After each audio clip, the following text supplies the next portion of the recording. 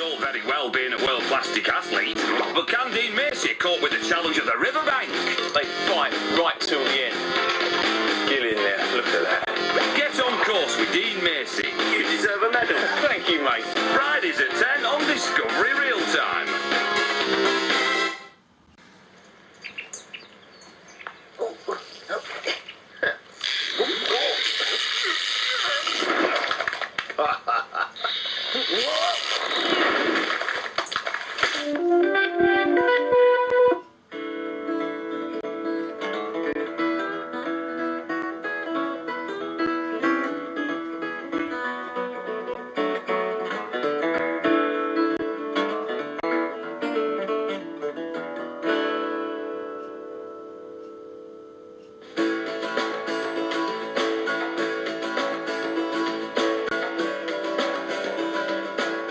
Hello and welcome to On Course. My name's Dean Macey and today we're in deepest, darkest Dorset, where we're going to be fishing possibly the most famous stretch of river in the country, the royalty section of the Avon. Obviously we're going to be fishing for barbel, and my guide is Mr. Barbel himself, Ray Walton. Now Ray's got some weird and wonderful ways of catching these fish. Let's just hope that they decide to play ball.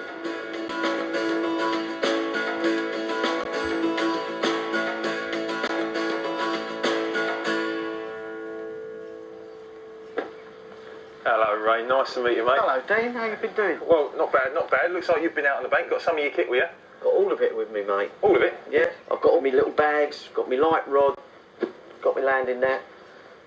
Don't carry anything else. No chair? No No chair. bivvy? No Don't buzzers? sit down like carp anglers. Really? No. All I take is what I've got on me, and I'm not going to fall a clip like you do. So you're going to work today.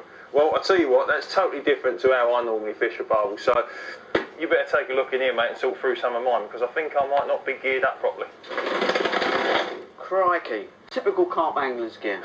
You don't need the brolly, you don't need the seat, because you're not going to sit down and make a cup of tea or anything else. The bag's too heavy, you need a travel light, and the rods, well, you might as well bought your javelin, but that one looks fine. The £1.25.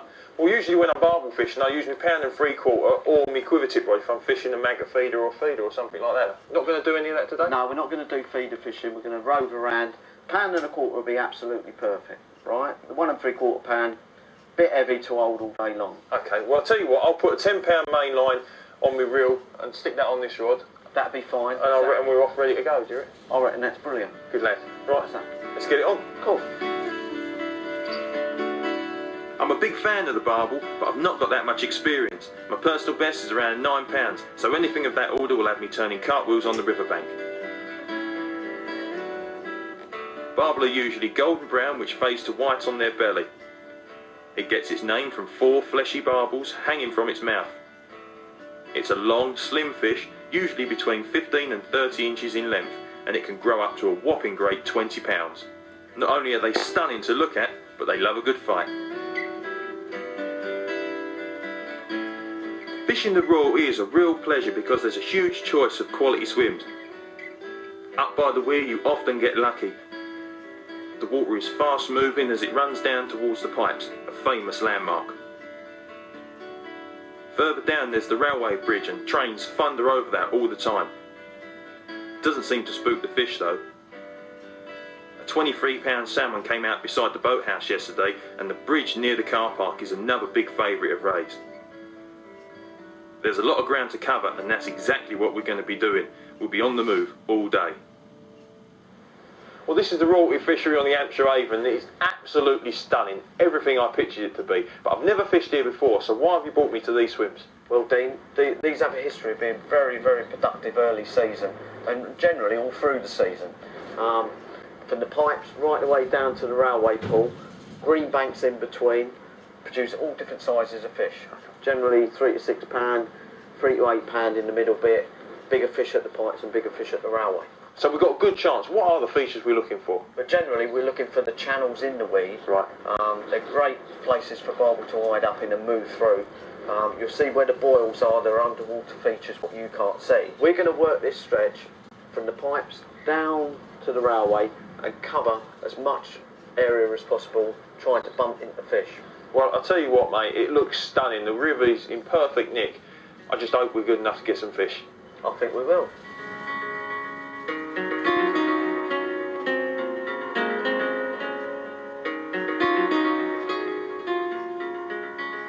Well, I hold my hands up. I'm a little bit of a static fisherman, but Ray here loves walking up and down the bank, and he's got a roving and rolling technique which is absolutely perfected. Tell me about it, mate. Right, what we're going to do today, we're not going to sit down, we're going to get you up and running about like you normally do. Right? So what we're going to do is try to present the bait in the most natural way that a barbel would expect to see it in the moving river. Right. I.e. flowing down on the riverbed, and you're putting it on the barbel's doorstep. Okay. Alright? Well, like I said, it's my first time, mate, so talk me through it. Where have I got to put this? Well, I suggest you put that 2/3 of the way across. So we're fishing well upstream? Upstream, 11 o'clock, towards the pipes, and then let it come back towards us, alright, until we get to about 12 o'clock. Yes. And then start walking with it. Okay, mate. Right? Right, well, wish me luck. You don't need luck, Dean. There you go. Well, that was lucky. That's for a start. Right, now tighten up your line, but leave a small element of slack in it so that if a fish detects it and puts his mouth over it, it won't feel any resistance from the rod tip. So always keep a slight bow in the line, okay? Okay. There we go, you're doing well. It's just got caught up in the weed. That was a good run through. The first 15 yards. That's going through okay. So just give it a touch. Yeah, just flick it a little bit, because it looks like it is caught on the weed. There you go, you got it on the move again. Oh, that's running through two nice pieces of stream weed. That looks superb. That's a good run through right now. Yeah, that's good. Just had about... Give it a little bit of line now. Give it a little bit more slack so it pulls across to that far bank. It's a great feeling when you get it running through on the gravel. Yeah. That's what you should feel. Any unusual bumps or little knocks, then you've got to strike at them, because that's the barbel that's trying to suss you out. My knees are like jelly. They really are, just in the anticipation of the bite.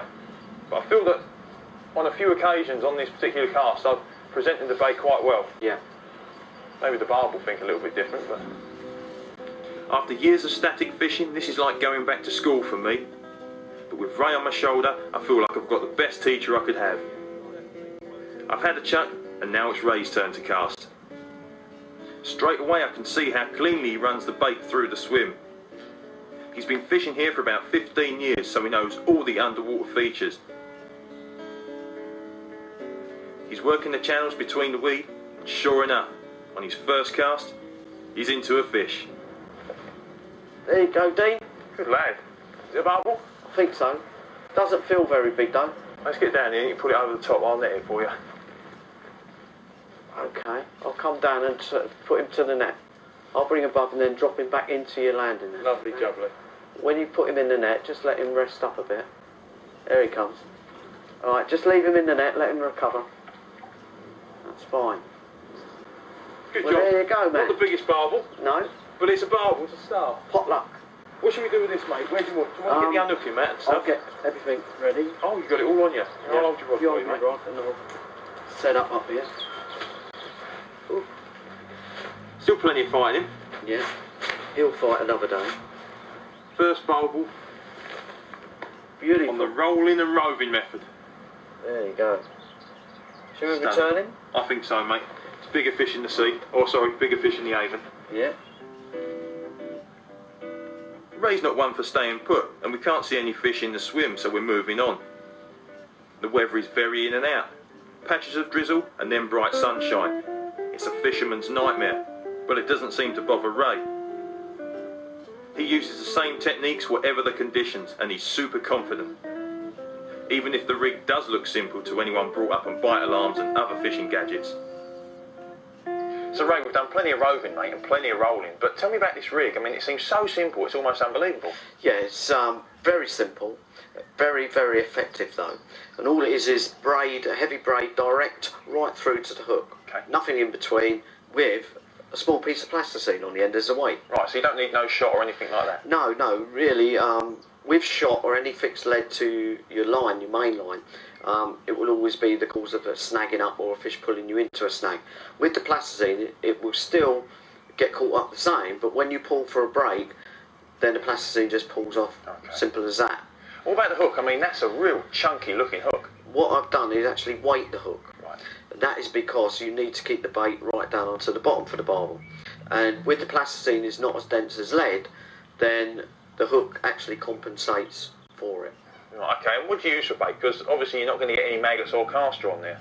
Yeah, well basically 99% of the time I'm always using luncheon meat. Just plain old luncheon meat? Plain old luncheon meat, pink stuff, don't colour it, don't dye it or anything like that. And all I do is then bury the hook into the meat, and that really is your basic rig. So that rig has caught you hundreds of barbel? It's actually caught me thousands of barbel, and also very, very big ones as well. Well, I ain't greedy, mate. 1 or 2 on something like that would do me. I feel like I've already run a marathon, but we're on the move again. It takes its toll on the eyes, this kind of fishing, because you're watching the surface every second. A pair of polarising sunglasses are essential to help spot the fish. Now we're down by the footbridge opposite the car park. Ray's watching me roll through and I'm finding the clear water a real advantage in perfecting my technique. So this roving and rolling method, mate, I mean, you've got it right down to a fine art form. How did you start? Well, originally it came by accident when I was feeder fishing in the trammels. Unwittingly, I didn't put enough weight on the feeder, and as I cast, the feeder didn't stay static, it actually moved along the bottom.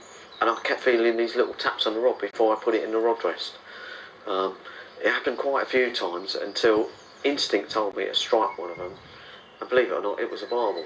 Really? And fascinatingly, in that weekend I was fishing, I caught 46 barbel. Really? In a weekend? In the weekend. And the moving bait was for me, I'd never looked back since. Well, I have to say it's fantastic, but I mean, you did say that it's quite an instant method. It is. Basically, when you're using this roving method, you're trying all the swims, and really, if the fish are up for it, you'll get the fish on the first or second chuck. Really? And that works probably about 80-90% of the time. Yeah. If you don't get any indications that a fish is there, then we move off and return later. Cool. Right, I reckon we should do just that. Cool. Right, that's off. Ray's a right ball of energy, but around lunchtime the sun's well overhead and the barbel are hiding in the weed. The fishing isn't good, so I finally get him to sit down for a chat. It's a rare chance to ask him about a fish he caught recently, which any barbel fan will know about. It's the royalty's biggest. I noticed you got a photo of your personal best on the royalty there. Can I have a look at it, mate? Yeah, sure. That's a colossal fish. How much did it weigh? That's 13.10 when I had that one. And is that the record fish for the royalty? It's actually grown £3 into the record fish at 16.1 now. But did you catch this one on the rolling method? Caught that on the rolling method, first cast, last cast of the day. Really? Yeah. Oh, that's a bit lucky, isn't it? Well, I normally have about 30 last casts, but it does go to show that there is still hope for me yet. And well,